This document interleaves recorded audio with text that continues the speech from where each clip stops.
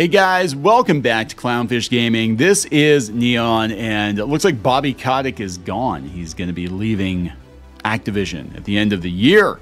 Hard drive, I love this. Hard drive. Bobby Kotick retires to focus on overseeing toxic culture of harassment at home. We're gonna circle back around to this parody article, but yeah, he is out the door as of I think December 29th. Shouldn't come as a surprise to anybody given what's going on over there, given the merger and all that.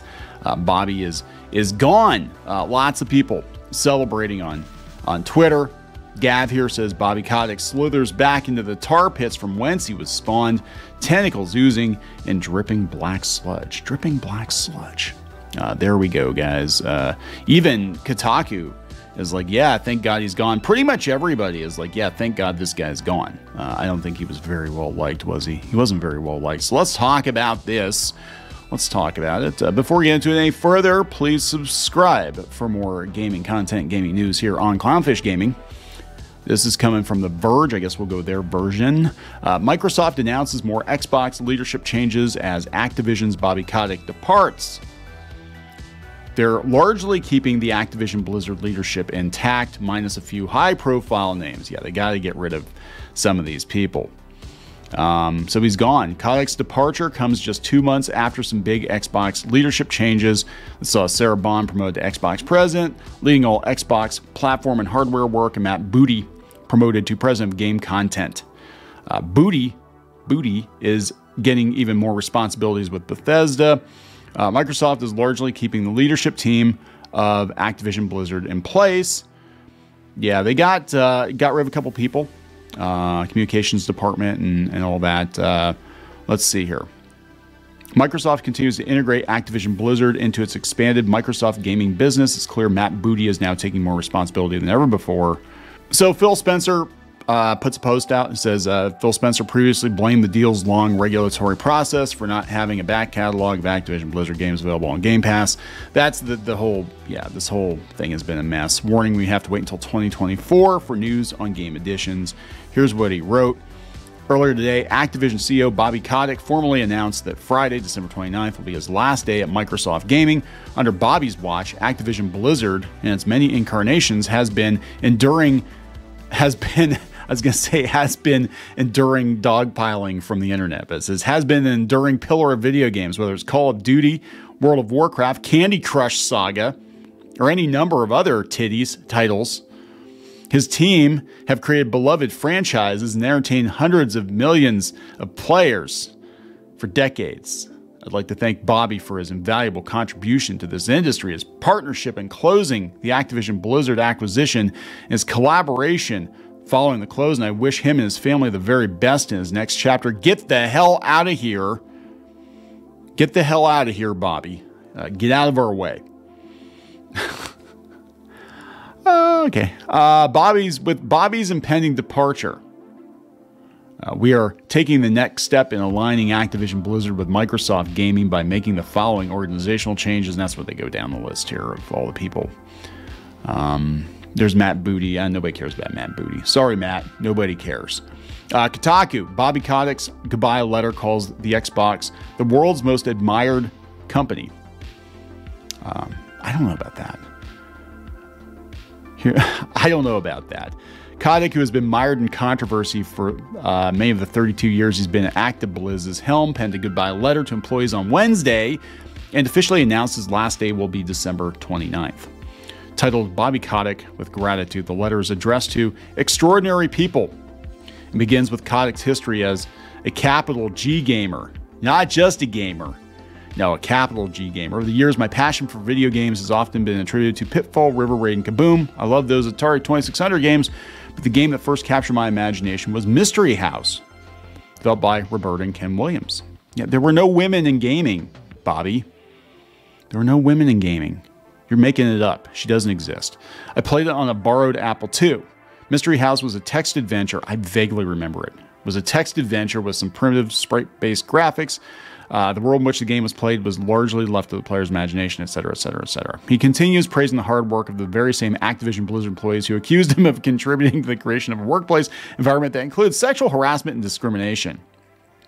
Phil Spencer has appreciated the magic of ABK for decades. ABK, that's what we're going to call it. ABK. When he approached Brian, I wish we had more people called Smith working in the video game industry. Brian Bulateo, Bulateo. As he approached me and Brian 2 years ago and proposed acquiring the company, it was immediately obvious the combination of our businesses would enable us to continue to lead the list of capable, well-resourced competitors grow. Basically, it's just like end-stage capitalism for video games. Everybody's consolidating. Everybody's laying off so they can consolidate. So there it is, guys. Bobby Kotick out the door. Nathan Grayson here. Following a year of unprecedented video game industry layoffs. Yeah, hell, Epic is laying off. Including what Activision employees are calling soft layoffs. In QA, here are the multi-million-dollar golden parachutes Bobby Kotick and other soon-to-be departed Activision execs will receive. Wow. Yeah, he's getting like $14 million. Oh, he'll be okay. This one gets $25 million. This one gets $29 million. His buddy Brian gets 11. Yeah, they'll be fine. They're going to be fine. Even Claudine gets $2 million. She'll be okay. She'll be okay. The very evil corporate world of gaming. Yeah, it's become big business, right? So here's Hard Drive's take on it. Bobby Kotick retires to focus on overseeing toxic culture of harassment at home. Bobby Kotick announced he's stepping down from his executive role at the video game holding company in order to spend more time hurling abuse at his loved ones, sources confirm. This is parody, by the way. Parody! After more than 3 decades in the gaming industry, I'm beginning to reevaluate my priorities, he said at a press conference. I have an ex-wife who has barely heard a single insult from me recently, as I've been busy, so it breaks my heart to know that she's had years of growth and experience where I haven't been there to criticize and belittle her. Some of Kotick's children were not excited about the prospect of their dad spending more time at home. I wish he'd stay at work, said one of Kotick's daughters, who asked to remain anonymous. My friend's mom forgot to coordinate with him about a pickup time after school, and she got voicemail from him where he says he's going to have her killed. Some of Kotick's peers also questioned his decision. Man, they literally had to force me out of my abusive executive position, said another former exec. I would have never left by choice. There's just so much more opportunity at the office. Sure, you can really do a number on a couple kids, but at the office there are hundreds of people you can make feel like they live in hell. There's just nothing like it. At press time, Kotick was seen screaming at his children, accusing them of causing all their family's problems by unionizing. It's funny. Come on, it's funny. It's funny. Well, there you go, guys. I don't think it's going to get better for him. I'm going to be honest. I think AAA studios are screwed. I think working for a AAA studio at this point, I mean, if you don't know what you're getting yourself into, I don't know what to tell you. Like, I'm much more excited about the stuff happening in the indie space than I am about AAA titles. But, hey, if you want to do it, go for it, man. Go for it. Just don't expect to work in the industry long term because they will chew you up and spit you out. I am going to wrap this up. Please subscribe. We'll talk later. Thanks for watching. If you like this content and want to see more, please subscribe and ring the bell for notifications. And check out more videos on the channel, including Let's Plays and art and animation videos here on Clownfish Gaming. Now he's just tasty, delicious, rotten flesh meat, which I can consume. Don't read into it too much. Just like our museum, the cafe's open and Brewster is eager to serve. I don't think this was in the show. Run, run, run, run, run, run, run, run.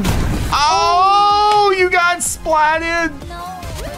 Oh, she was begging and you kicked her in the face. I don't care. Hey guys, Squid King here, and today we're in a... Not girl boss at all. She is not a material girl. She is not.